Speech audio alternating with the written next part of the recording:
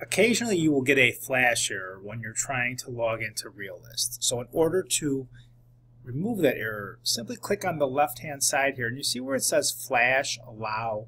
Well, most of the time, by default, it will say Ask. And when it does that, it will give you an error message. So what you'll have to do is you'll have to click on this left-hand corner here, then click Allow, and then when you click off, it'll just have you reload the page. Now, in my experience, it doesn't go right where you want to go. So after that page reloads, you can just simply come back over to ConnectMLS, click on the PIN number, and walk through the same process, and that will get you to the specific tax report that you need for that property.